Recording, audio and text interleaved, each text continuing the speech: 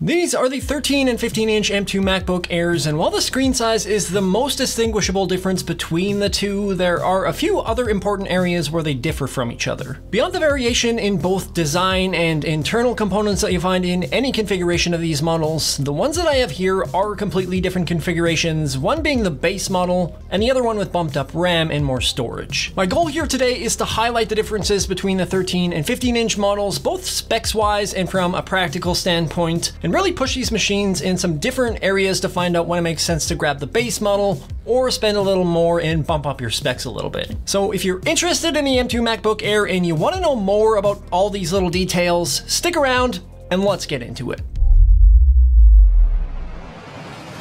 Hey everyone, Kyle Erickson here. I've had the 13-inch MacBook Air since launch, and I've used it a ton over the last year or so, and it's been a fantastic little machine. It's been my favorite MacBook over the last couple of years. I think I've been pretty vocal about that, so when the 15-inch model was announced, I wanted to pick it up not only because of how much I enjoyed the smaller version, but also because the way that I use my MacBook has changed quite a bit. When I bought the 13-inch model last year, I was using it for all my work, so making these videos, coding, some 3D modeling, photo editing, and so on, and knowing those are going to be my use cases, I bumped up the specs when I purchased it to make sure that I was going to have enough power to do all those things. Now that I've moved most of my work over to a Mac Studio, I'm not really doing any heavy lifting on my laptop. It's mostly productivity-based stuff, watching content, and some lighter creative work. When I grabbed the 15-inch, I knew that the base model would satisfy those needs, and for fun, I also wanted to see just how far you can push it, because I think it can be extremely helpful for other people in determining which machine might be right for them. There's a lot of discourse and conversation about what you can actually do with these, but not a whole lot of tangible information, so I kind of want to address that. So with that said, let's just get into what's packed inside these little guys. The 15-inch base model comes with an 8-core CPU and 10-core GPU, 8 gigs of unified memory, and 256 gigs of internal storage, and it's priced at $1299, so $200 more than the 13-inch base model. The 13-inch model that I have here is a little more powerful, same M2 chip, but the RAM is bumped up to 16 gigs, as is the SSD with 512 gigabytes versus the base 256, and this configuration will run you $1,599. I do want to call out one important detail with that. This 15-inch base model does have 2 more GPU cores than the base 13-inch version, meaning that this is going to perform a little bit better with graphically related tasks,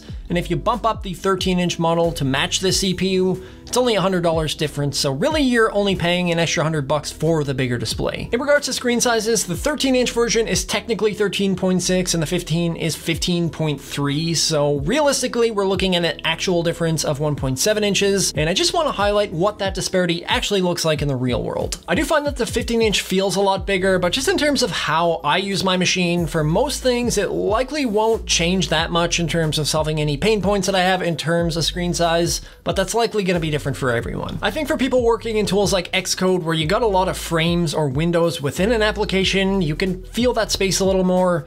And it does give you some more breathing room with toolbars and menus, but again, whether or not you care about all of that stuff is going to be highly subjective. When it comes to the actual display specs, these are pretty much identical. Both 500 nits brightness, same color specs with P3 wide color. I even threw my colorimeter on these and they're virtually identical. There's actually just above 500 nits brightness on both with a contrast ratio of 1400 to 1, give or take, and anything above 1200 to 1 on an IPS panel like this is outstanding. Having said that, I do think the 15-inch is much nicer for watching content, which I've done a fair amount of while traveling. You obviously get a larger picture, but the big difference between the two is sound quality. This is where there's the most disparity between these two machines in my opinion. The 13-inch M2 Air has stereo speakers with high dynamic range, and don't get me wrong, those sound better than your average laptop for sure, but the 15-inch Air comes packed with a 6-speaker sound system with force-canceling woofers, and the difference is instantly noticeable. The 15-inch speakers are a lot more full sounding with deeper bass, better clarity, and get a lot louder as well. I generally don't like to show comparisons in terms of audio quality on the channel because it is subject to the viewer's speakers, but I think it's worth noting here because you can definitely notice a difference.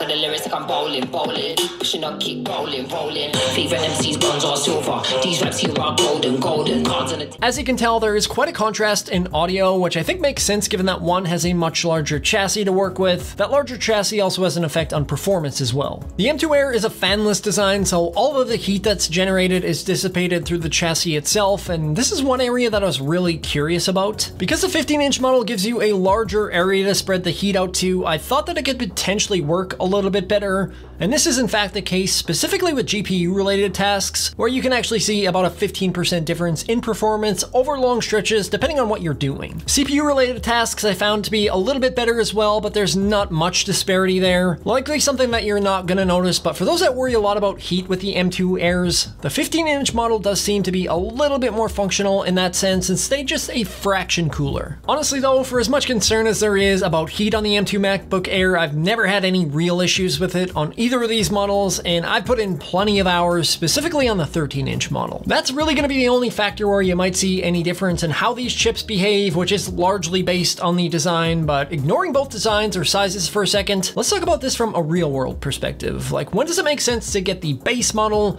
and at what point do you start bumping up the specs? Well, this base model is going to be fine for the majority of people. If you're just using this for productivity or using office software, there's absolutely no issues whatsoever.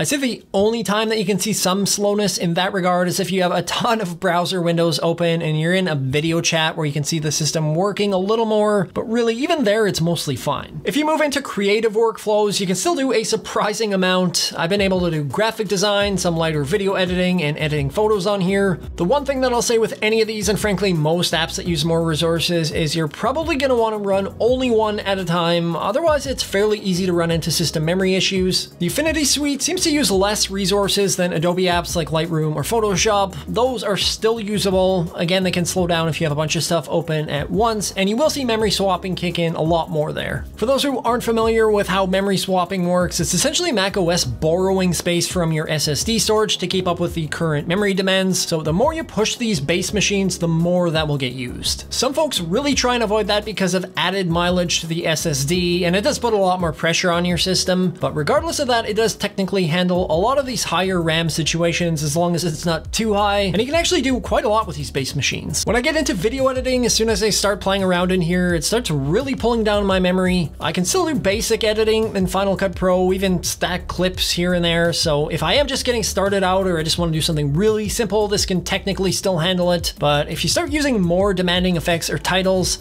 you're probably going to see a lot more slowness, and you may actually find you get out of memory issues. If you're doing software development, as long as you're using this in more of a casual manner, you can do quite a bit with a base model. Basic web and mobile development work just fine. I can be in VS Code and spin up a Next.js project without any issues, and things work all right in Xcode as well. Just be aware that with Xcode, you do have to keep things fairly simple, as it doesn't take much to get up to that 8 gigs of memory. I think you could still use this machine to learn some iOS development, but I don't think that I'd attempt to build production apps from it. It's a similar story with Android Studio. It uses a substantial amount of resources just on a basic project, and if you ever did want to spin up an emulator on here with a more advanced project, you're likely gonna have a bad time. So I would say in regards to pretty much anything with creative or development workflows, you can use the base model in more of a casual manner. You can push it pretty far with some of those tasks, but it really does put a lot of strain on your system. The bottleneck there is almost always gonna be the memory. If that's at 16 gigs or higher, you can run pretty much anything as long as it doesn't use too much storage. In regards to storage, just a note that the 256 gig drives are considerably slower than the ones above it, which are about twice as fast, but again, with most things, you're likely not going to notice that much. In the past, I've run both an M1 MacBook Air and an M1 Mac Mini with 16 gigs of RAM and a 256 gig SSD as my main machines, and storage was something that I always needed to be aware of. When I was working as a full-time iOS developer, I'd always have to keep my eye on the derived data folder. That can eat up a lot of your space because it can fill up pretty quickly if you're working as a full-time dev, and with content, I always needed an external SSD. I'd say that if you really want to bump things up beyond the base model and you're looking at more resource heavy stuff, I'd probably start with at least the same configuration as what's in this 13-inch M2 Air with 16 gigs of RAM and 512 gigs of storage. It'll just give you a little bit more breathing room with storage capacity, and you won't have to worry about managing it as much, but if you're really on a budget, 256 can do in a pinch. With the 16 and 512 gig system, this is all you'll need for most software development workflows outside of use with virtual machines and things of that nature. nature. It'll run almost everything as it relates to photo and video editing, motion graphics, and it will allow you to play around with some basic 3D modeling as well. I ran this configuration for almost a full year and never had any issues. The only time that I felt any slowness was when I was editing some pretty demanding videos, and in Blender, everything would still work totally fine. It would just be a little slow at times. I would occasionally run into memory issues trying to do too much. Say if I had a timeline open for one of these videos and I was in Lightroom and doing some more in the background, but as long as you're aware of what you've got open and keep that in check, this is usually going to work with most of these use cases. If you want even more power, you can hop into the M2 Pro machines, but that's a topic for another video. I did do a video comparing the Pro and Air earlier this year, which I'll link below, but I hope this gives you a general idea of what you can expect with these machines. The best part about these M series chips, outside of how powerful they are, is just how efficient everything is. In terms of battery life, like any other Apple Silicon machine, both of these are